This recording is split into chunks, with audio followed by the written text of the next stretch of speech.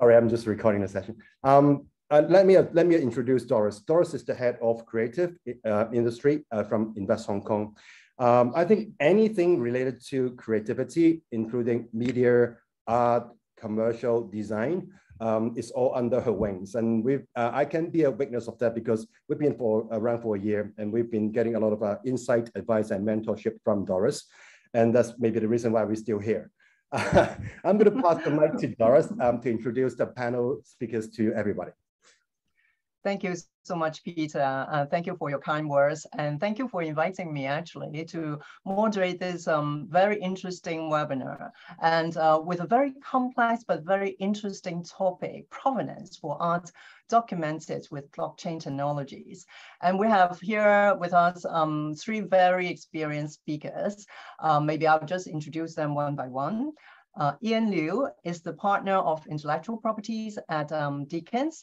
Prior to his legal career, Ian worked in the high-tech financial software industry, and Ian advises on copyright and IP, as well as cutting-edge technology law issues, including artificial intelligence, Web3, blockchain, smart contracts, virtual assets, NFTs, and the metaverse. And our second speaker, David Tang, is the head of community growth at TZ APAC, where he is responsible for driving partnerships and facilitating greater education and talent development for the blockchain industry. David has partnered with multiple academic institutions throughout APAC to cultivate a strong regional community of digital artists and creators and driving further NFT adoption. Last but not the least, Ernest Yuan is a private collector. He examines the potential of provenance as the foundation to build a legacy for the future of Chinese antiques and artifacts. He also played a critical role in publishing 3 books relating to his family collection of 490 pieces of Ming and Qing antiquity. And Yuan is also a member of the advisory board of Asian Civilization Museum and Ming Chiu Society. So thank you very much for all our speakers for joining us today. And first of all, maybe let's start by asking some questions on the legal aspects before we dive into the issue of provenance. So some questions for Ian first. What is the relationship between a smart contract and a legal contract, and which area are often overlooked, and what are some of the issues that needs to be considered? Thank you, Doris, and thank you for the introduction. This is a very good question. We know NFT are based on smart contract, and there has been confusions that smart contract equals to legal contract, although in some circumstances, smart contract can be used like a legal contract. But essentially, if you really look into it, if you ever code a smart contract, it is basically programs or code. When certain conditions are met, they will just execute automatically. So it is said to be similar to automatically enforcing contract, but it's not really a legal contract. So this would be the first confusion. And since this is not a replacement of legal contract, then we will run into a danger that if we implement a smart contract mechanism, it actually doesn't match with the underlying or the overarching legal relationship between the parties. So that would cause issues down the road when someone tries to enforce certain rights executed by a smart contract. Payments have been paid maybe without legal basis, etc. So one example, just to illustrate this point, is we see that in NFT platforms, it's really common to have a feature called creator earnings or perpetual commission. And this is very welcome for creators because this is a way for them to get extra revenues when the NFT is sold in the secondary market.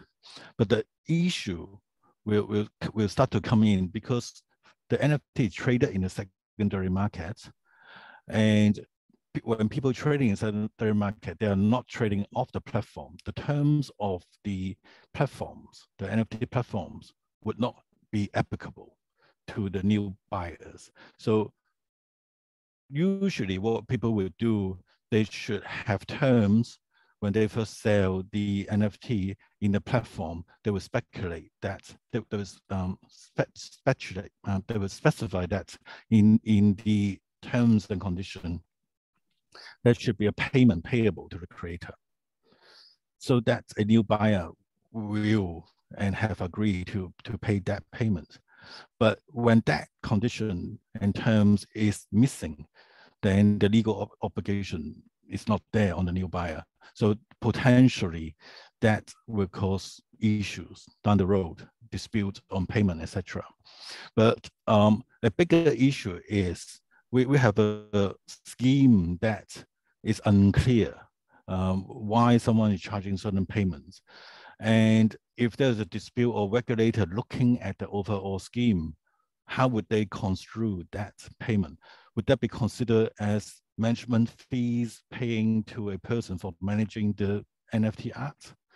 If so, then we may start getting into areas of securities and other areas of law. So on top of that, people often misunderstood smart contract is basically a program.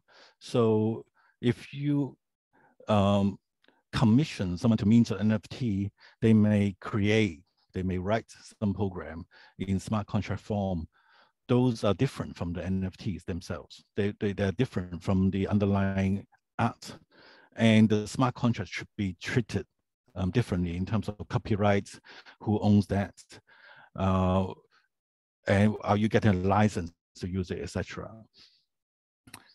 And other areas that people often misunderstood about NFTs are they would thought NFT, the digital art, is minted on the blockchain, but it's not really the case most of the time. And usually because the cost of minting a huge digital data onto blockchain is really, really expensive, right? Even Ethereum has dropped so much. So what people would do is minting it off-chain using a web server or IPFS service to store that digital work. And people misunderstood that when you are trading an NFT, that may not be handling the underlying artwork as well. So these are issues. The last but not least is when we are dealing with NFT, we cannot get away from handling or trading in cryptocurrencies. And because of the assets class of cryptocurrency, there's issues like anti-money laundering and know your client. That's people often miss. So I'll stop there for now. Because I think the issues can go on and on. And let's go back to that later on at the discussion, because this is some areas that I think our audience will also be interested in knowing more. But say, for example, let's continue about the IP issue. So when you create an NFT of a physical item, just by scanning the object, are there any potential IP issues involved? If so, what are these issues? I would say it's potentially an IP minefield. If you, okay. and first of all, when you purchase an object, people sometimes misunderstood that if you get a physical object, the IP rights on it also comes with it, but this is not the case. Let's say a piece of painting. If you buy a piece of painting, the physical piece of art, the IP right actually are separate. So what kind of rights you are getting is depends on the author of that painting. It's not automatically comes with the physical painting. Although while you get a painting, you will have an implied license to display it, to appreciate it, etc. This is the same as like when you buy a book or buy a DVD, you're not buying the entire IP rights of the book. You're not buying the entire IP rights of movie. Right? That's why you cannot copy it. So there's once we understand it,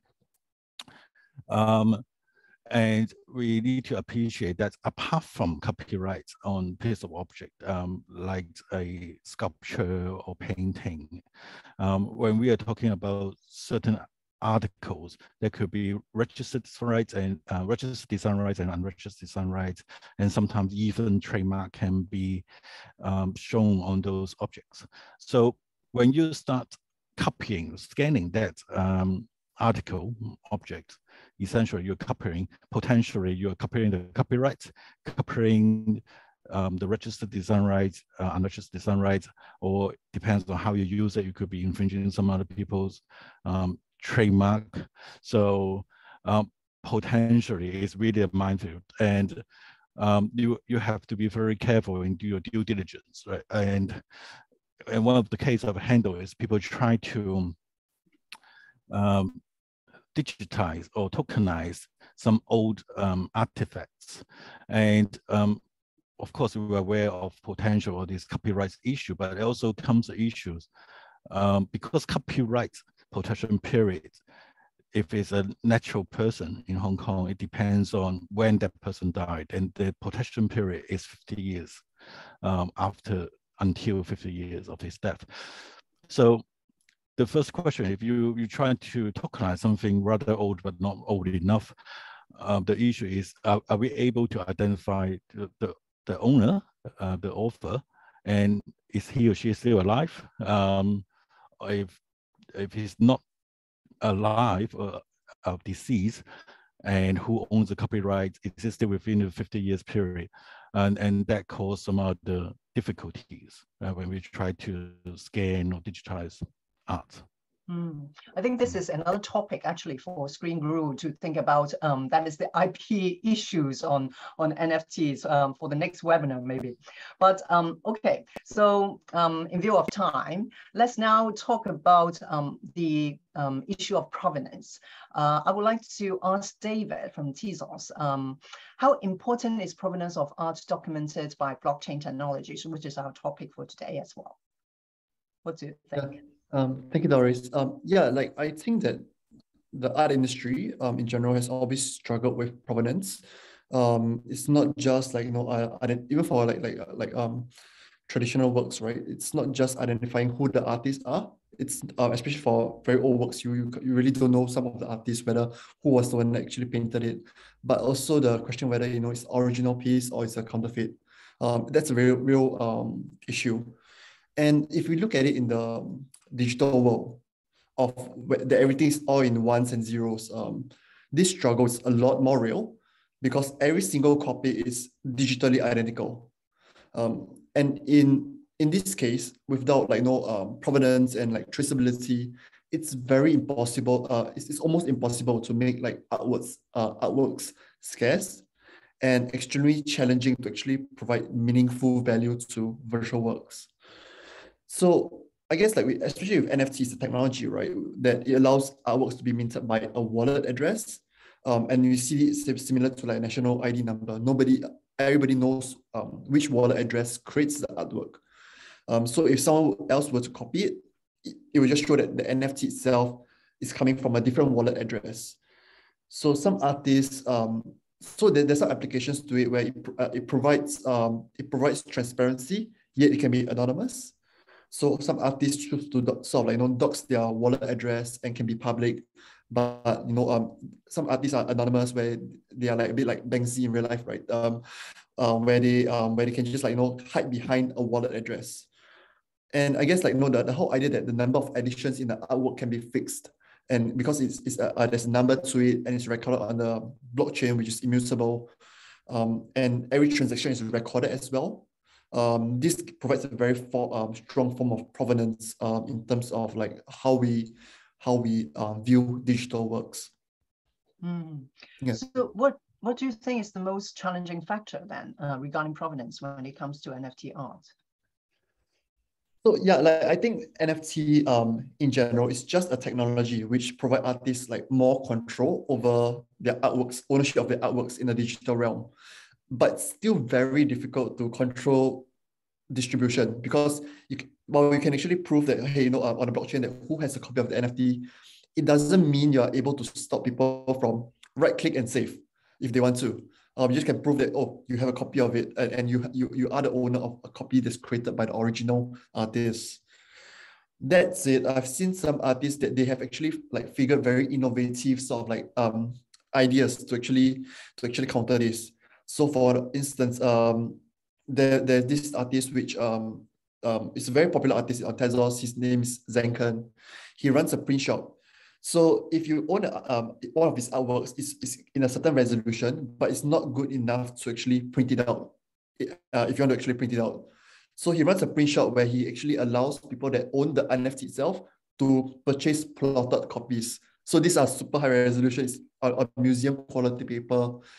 So I guess that's a way of how he challenged like the idea of like people able to right click and save. And NFTs isn't an all cure strategy when it comes to like digital distribution. There's still a lot of bad actors that they copy or they mint existing artworks and they sell it. And like what Ian mentioned earlier, right? Some buyers as well, they have the perception that if I buy this artwork, I own the commercial right to it, I own the distribution right to it. That's not true.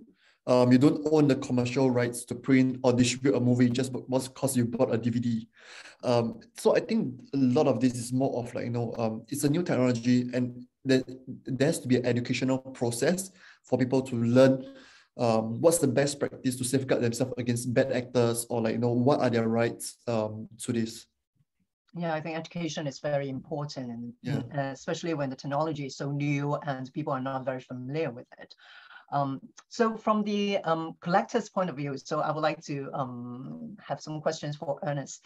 So as a private collector of antique and cultural artifacts, would you consider using NFT technologies to support the provenance of your collection then? Right. Hi there, Doris. Thank you.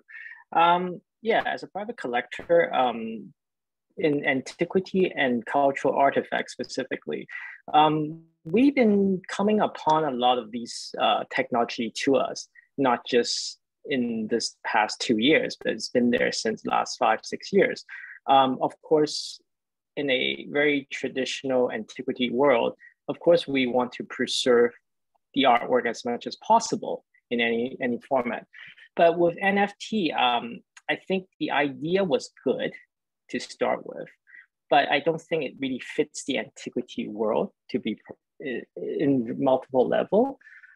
Simply it's because that it's antiquity is something where David also mentioned earlier, is that it's something that it's not easily replicable, and there is something that is a lot with, because from day one, provenance, the word provenance is already engraved in the antiquity world.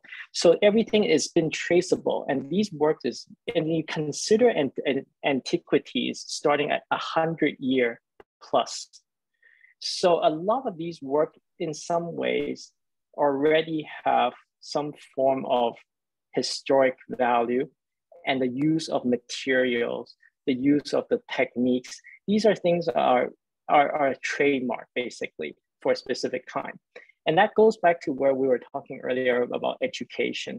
And that's why university institution in developing specific educational program on understanding antiquity and classical artifacts. So that is something that NFT cannot be replaced by simply just digitalize it or to in some form of making it in that way. And that's why you have, for example, with recently the Hong Kong Palace Museum, they have to have a team of professions to come in from all special areas. And they go through like almost like a medical doctor's degrees in order to be able to specialize in one specific field. And I think that's where it's something that NFT would not just establish from this until this is gradually integrated into the educational program. And I think right now is, I think a lot of traditional institutions and research center are still quite hesitant towards that. But for a private collector perspective is we also look into where everything's been traceable, where it's been done. And for example, in our collection, our family's been in collecting works for 3 generations. And our our artwork is won through, we go through professional educators to the world-class specialists, and then to do all these research. So to do even a publishing of one of our books, it took close to 15 years to make a publication, and minimum at least 5 years just to get the right researcher, specialist, and the special appraisalist to get all that together and to put up something that's there. And until that is something has that value of historic research, I guess, in that perspective, and the beauty and the aesthetic. So I think in that spectrum, I think NFT will still take some sort of time to really establish to that level. And I think to start with that, it still needs to work with properly the right institution first, and with something that has been established. So I think people, like, first thing is where these things are coming out from. So if it's circulated from, for example, you have world-class auction houses, and these are people would still go into comfortably to look into, because it's not been established from a 5 years, 10 years time frame. It's been there for more than probably 2 or 3 decades, some of the older houses. So that is the reputation that's there, and they're put up there for that. So I hope that that answers the question of from a collector's perspective. Mm. But in terms of provenance compared to other conventional means, what do you think is the advantage of NFT technologies as a means to document this provenance? Well, I think the advantages, or the thing, is that, okay, maybe as a secondary thing, that, okay, that you could use it as basically probably as a reference point towards that. But I think at the meantime, what I think is challenging is where I think Ian also was pointing out earlier, is that there isn't a substantial house that is basically everyone has agreed or approved that is like the central bank of NFT. And we need something like that right now.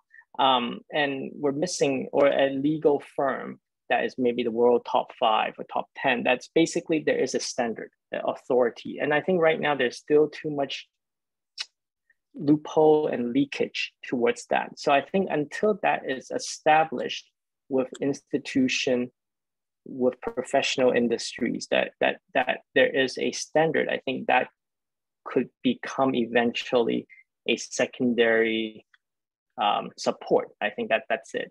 But I think as you're looking at high arts, there is already a system that's been established through decades. And I think to easily to convert that from a traditional art, I don't think it will still take time, but it makes very much more sense if you're trying to digitalize something. And that's the only reason I think that when you will look into NFT much more so. But I agree that standardization is quite important in this area as well, so that people can follow these standards set up by real professionals. So back to some concerns around NFTs.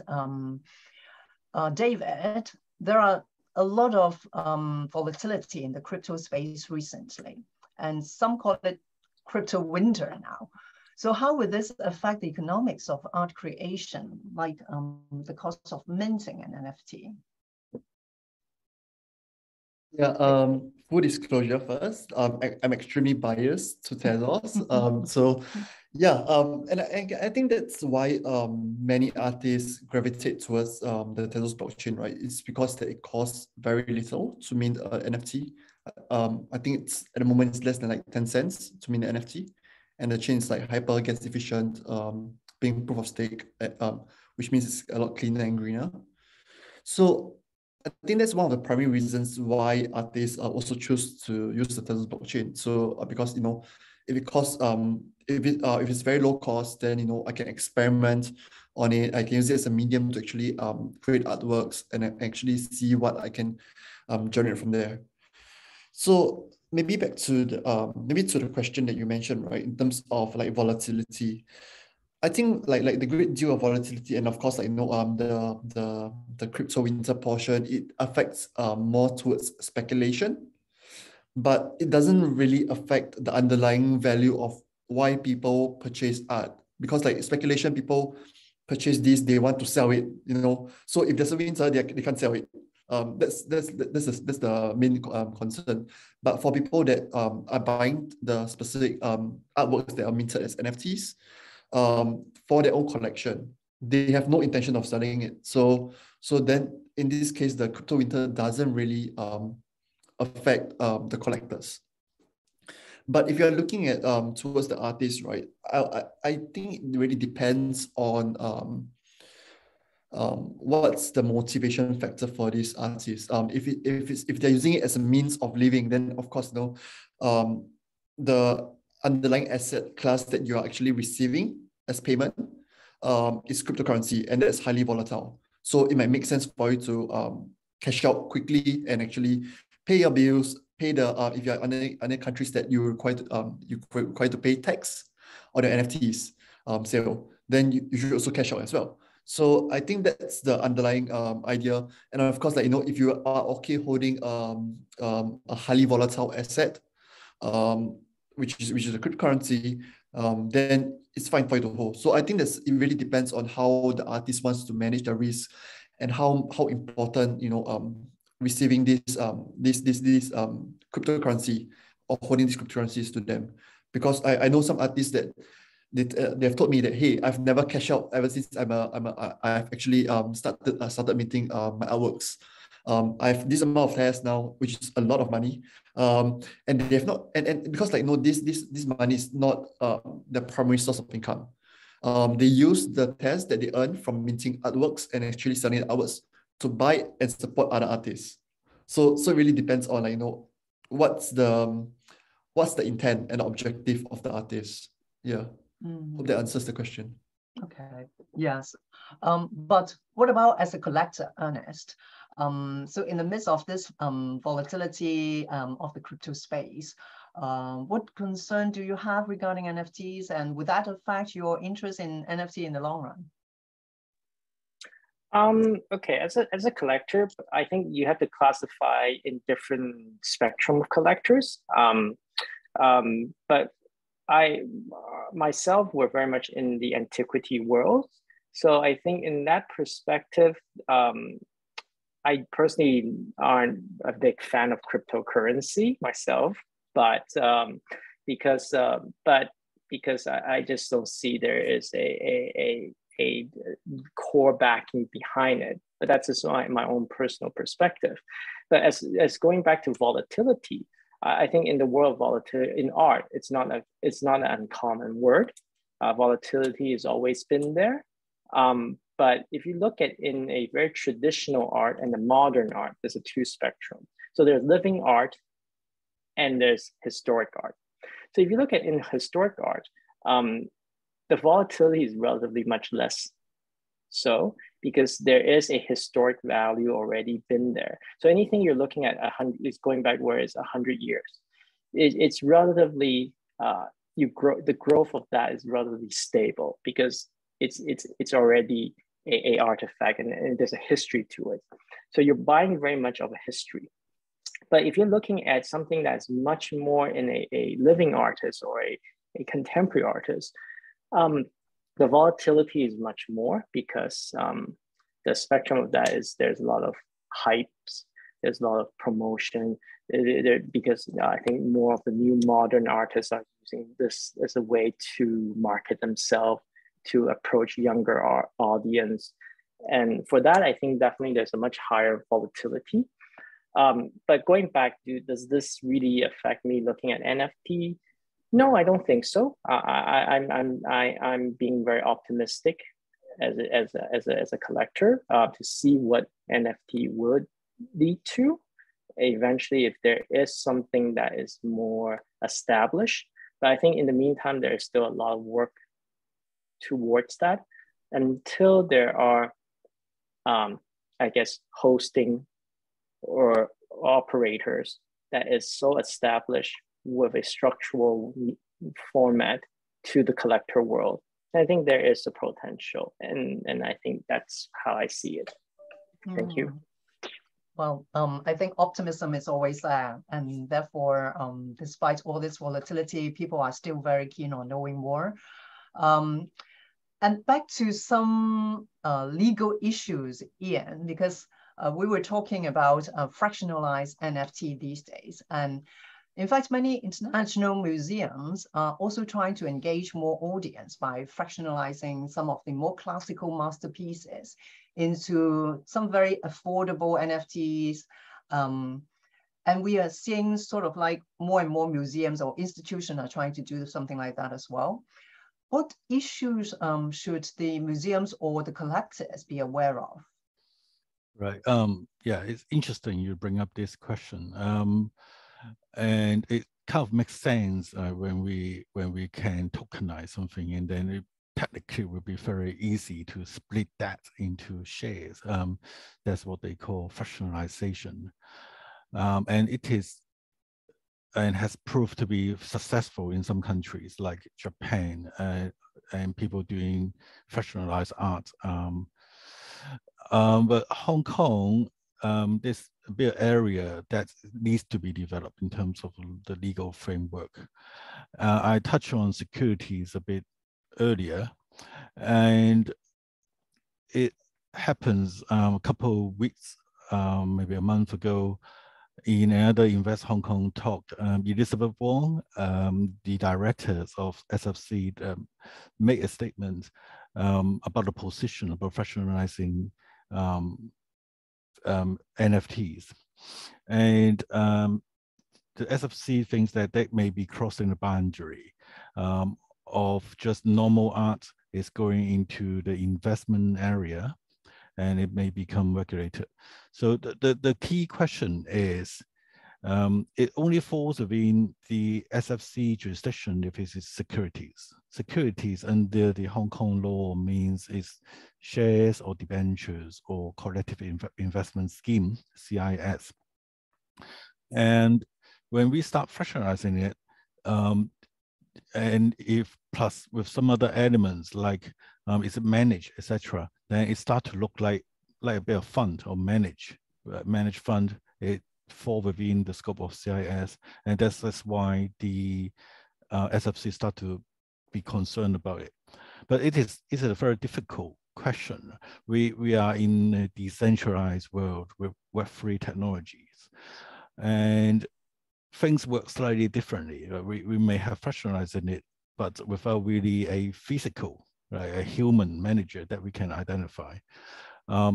Would that be different, right? And I think this is an area of law that needs to be developed, and we yet to see cases and see how that going to play out. But the thing is, the current climate globally about NFTs and cryptocurrencies, that the regulators start to scrutinize it, right? In that there are incidents that people trading cryptocurrencies and or using insider information to sell NFT. In the US they were charged for insider trading, and to be honest, this is a crime that I would not thought that ever be possible, because like normally insider trading is talking about confidential information of a company that were affecting share price. And if we are dealing with Bored Apes or CryptoPunk, and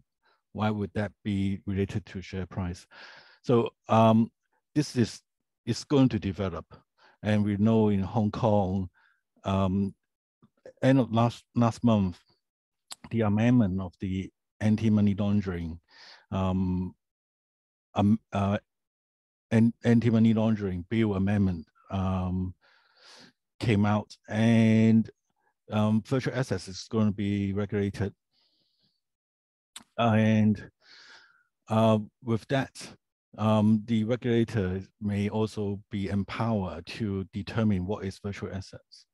So we yet to see what could be virtual assets. Would NFT be? But from a legal perspective, we really want to secure laws so that we know where the boundaries.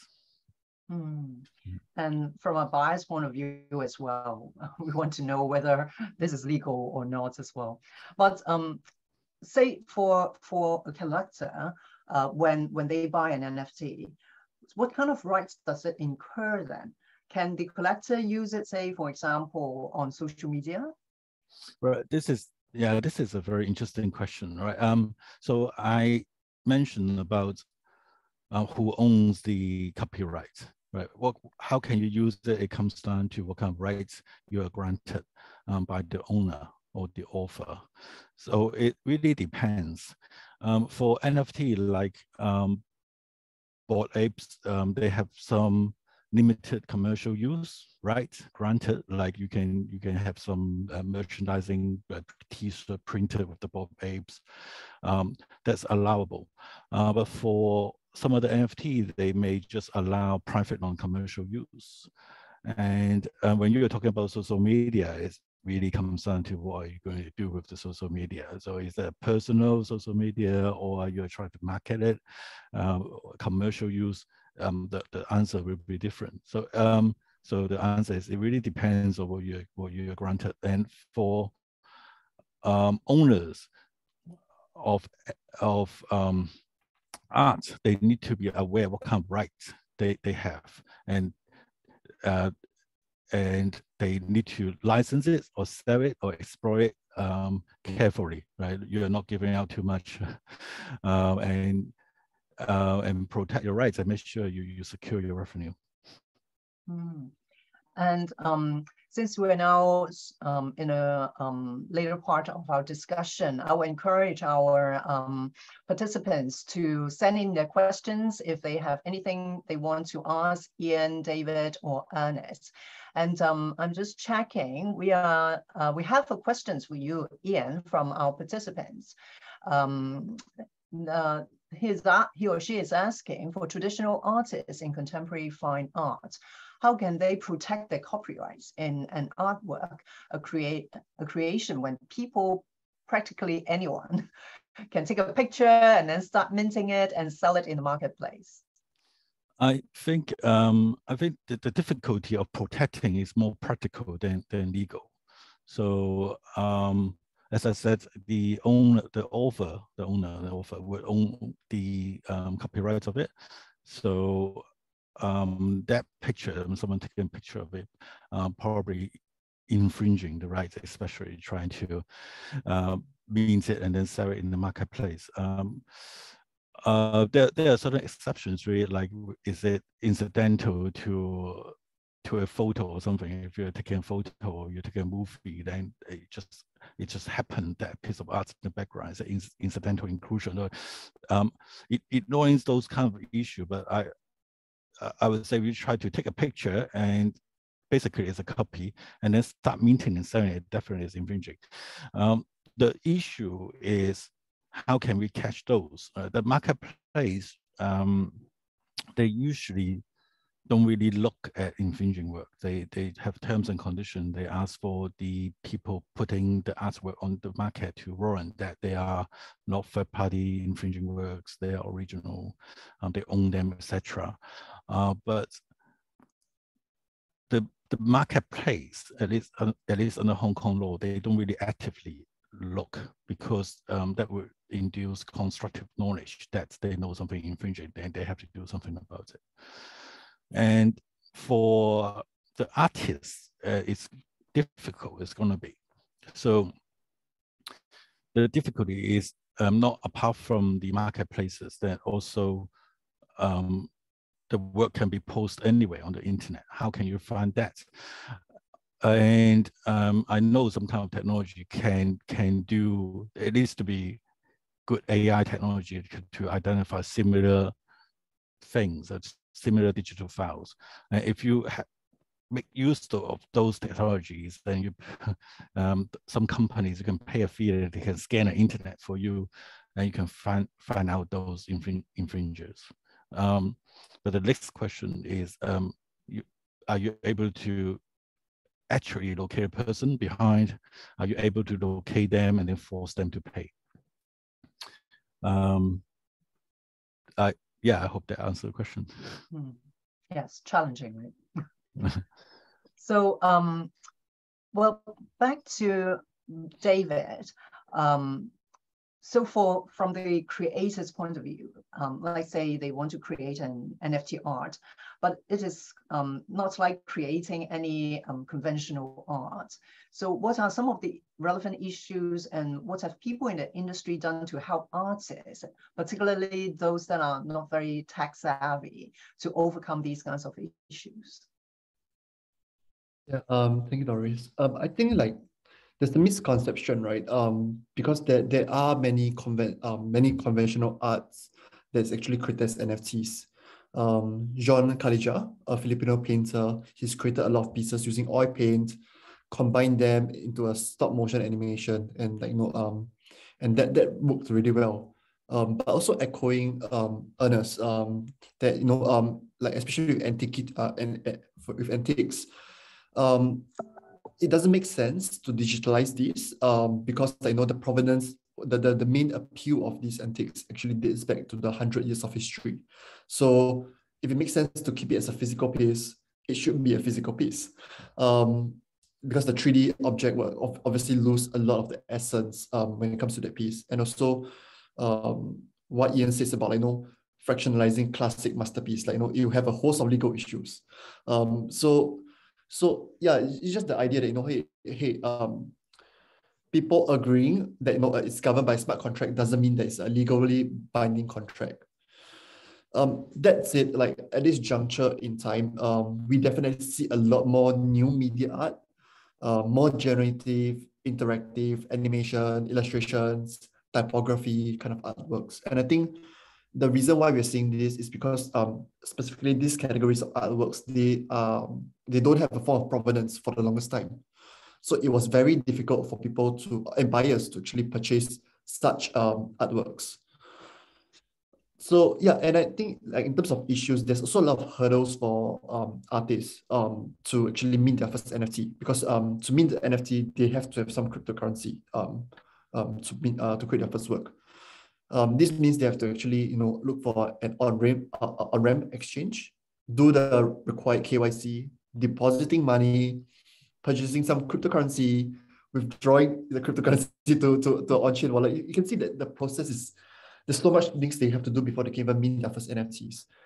I think they are the creator, right? They need to create, and they are the creative person. They are not these kinds of technical persons to deal with all these complex process. Yeah, and I think that's where there's a lot of like artists communities, right, that actually help them out with this, to actually help them, hey, why not, instead of you onboarding so much things, I just give you I just pass you some enough cryptocurrency to mint your first artwork, and this could be 25 cents or even 50 cents. And I think the other factor, especially for a lot of contemporary artists, that's still living artists, but they're famous. The ones is that the fact that they have to start from zero in the NFT space.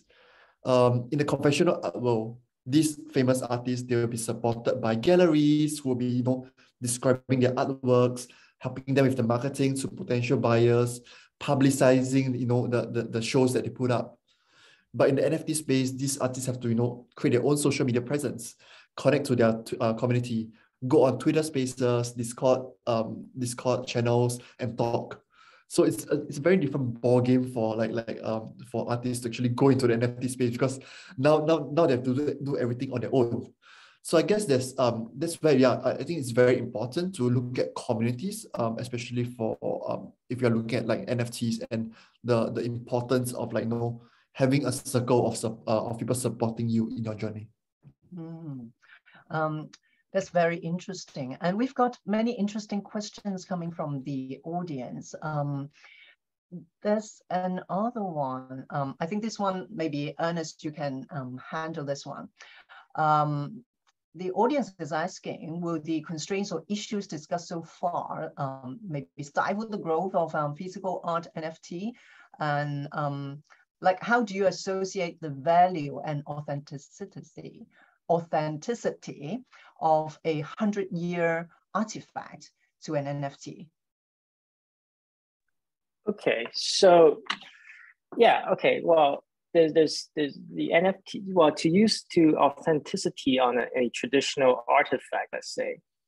First of all, is that a lot of these artifacts are, there's classification in artifacts as well. So let me make it a little bit more clear. There are artifacts that was been circulated, and they are been looted, they've been traded, and all these very much has been documented. So now there is an issue, but especially in more, let's say, in the Renaissance or traditional Western art, they are quite well documented. There is institutions throughout Europe and universities, SOAS, and these big institutions, Sotheby's education, Christie Auction House education, they have specialists that they go through all the pieces with maybe a team of several specialists to look at these pieces, and once they are done, they go through technology reading as well, which they have now infrared X-ray machines. They withdraw some of the material substance that's from the original artifact to track which period of time this piece is relevant towards this actual artwork. But the main thing is that's why a lot of traditional artifacts is that it's to be circulated, it's always somewhat documented. It is required to do that.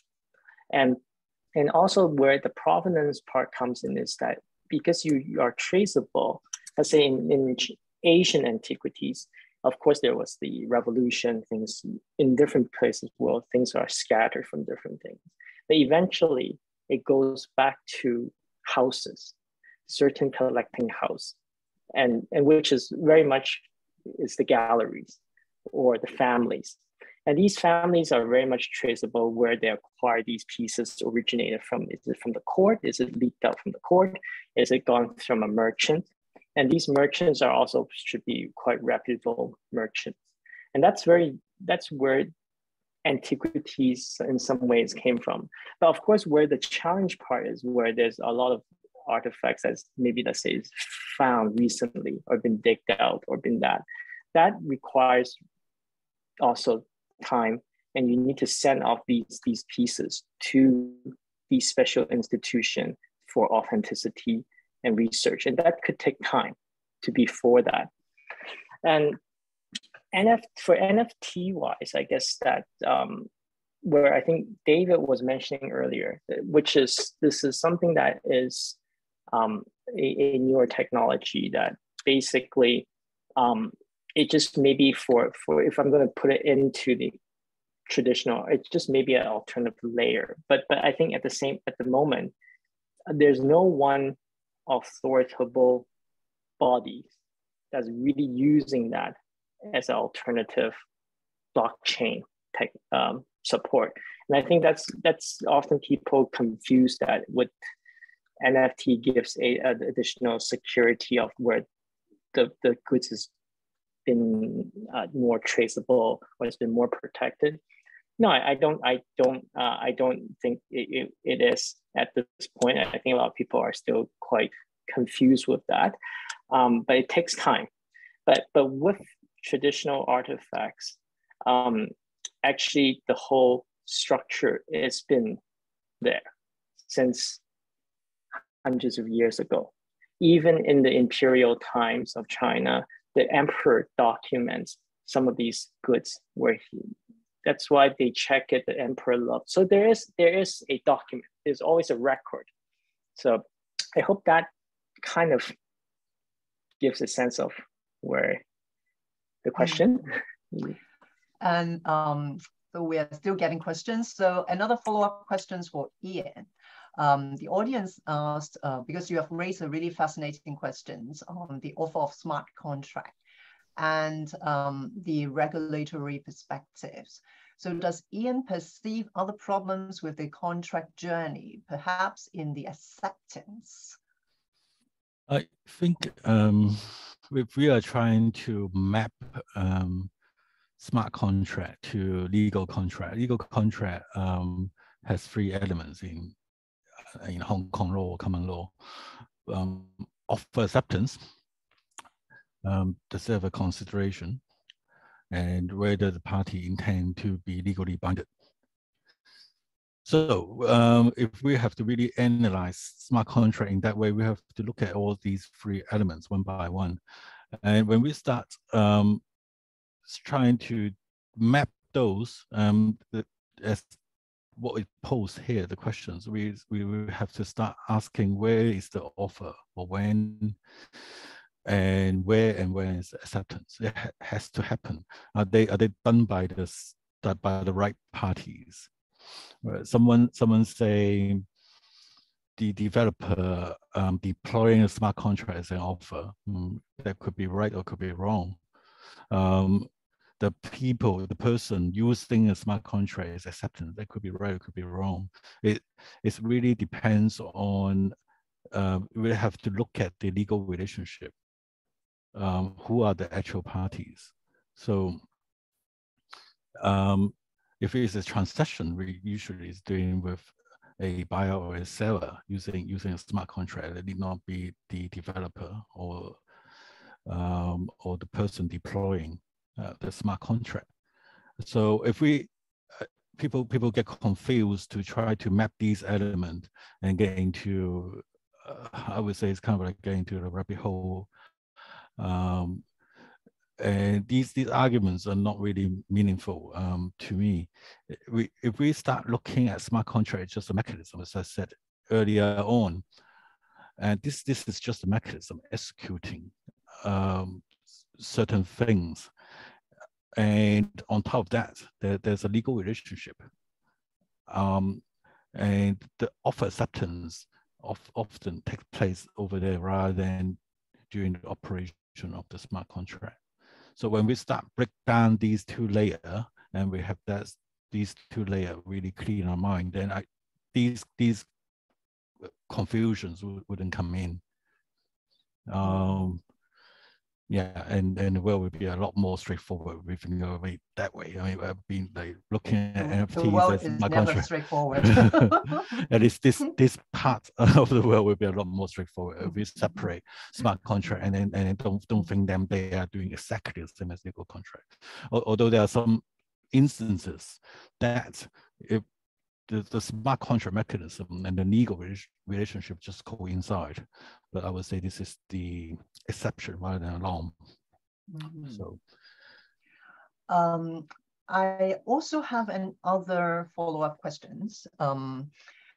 The audience asks, since NFTs today are mainly traded on OpenSea platform or other kind of platforms using cryptocurrencies, and actually this will restrain art collectors that are not familiar with crypto or even they are not tax savvy to be involved. So I guess the question is, what's next? Can we do away crypto but still deal with NFTs in a non-crypto currency way? I don't know. Like to, I mean, there's an answer to it in China. They do NFT with a different name. They call it digital collectibles. Yes. And it's definitely without cryptos. So technically, their own digital currency. Yeah, technically it's possible. Yes, but is it good or bad? I don't know how to comment. But it's certainly there are a lot of fraud and maybe not very proper behavior surrounding cryptos, but these are part of the innovation, I would say. I mean, without Bitcoin and all these consensus mechanism and without this very novel way of decentralization, we are not here talking about NFTs. And without all these wild dreams, we are not innovating. So if we start killing off creativity, it may be good for adapting something already exists, but it may not be good for, I would say, innovation. Like, it's just my personal view. But sometimes platforms are using fiat as well. Maybe back to David. What do you think this kind of, is this will be the future direction? Or how do you look at it, at the development and the trends? Yeah, maybe switch back to fiat. Maybe tackling in terms of like I think there's another question in terms of interoperability, right, of the marketplaces. So like usually the NFTs are minted on a specific blockchain. In terms of like interoperable blockchains and NFTs, that means NFTs that can move over blockchain. I'm not going to tackle that. That's a whole big story over there. But yeah, like I think there's different marketplaces which cater to different audience. There are marketplaces where they accept fiat currency. So if you the clear example that everybody knows is like the Bored Apes. Most celebrities, when they buy the Bored Apes, they don't actually own crypto. They purchase it through MoonPay, which gives them an invoice. That's how traditional it can get. There's other platforms on Tezos that also facilitates like credit card transactions, but these all have to be self-centralized because there has to be a party which accept fiat currency. So I think it's more towards which platforms like the artworks can be purchased, and there are also platforms like Versam on Tezos, which is any artworks that are minted on Versam are not able to be traded elsewhere because they have a very strict control in terms of like the KYC verification and controls, because then make sure that they hit all the legal and compliance law. So I think that's the case. And of course, like, I think the other point in terms of like NFTs that's not on Ethereum, like NFTs is very broad. It can be on like there's different communities for NFTs. So like Tezos does have one of the largest number of art collectors as well as art creators. So it depends on what kind of NFTs. If you're looking at gaming NFTs, the collectibles, which is the doodles, Bored Apes, CryptoPunks, and all those, or are you looking at or gaming NFTs?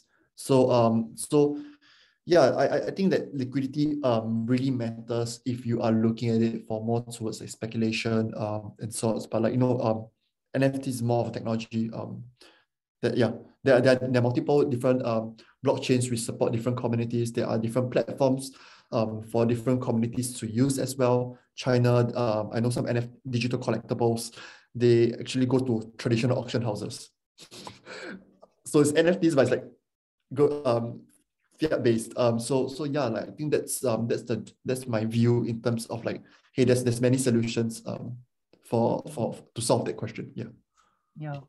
And thank you very much for all our speakers in sharing their views, and all our participants. There are many questions here that we don't have time to answer because I'm very conscious of time and we have overrun a little bit as well. So maybe I'll just pass back to Screen Guru's Peter to wrap this up.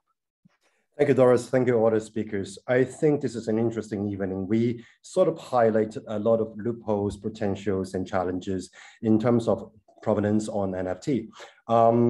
I think it's history in the making, and we are all contributing to that history together. This is the first panel that we have programmed as part of our Trust the Bloom all-women AI art show that we're putting on.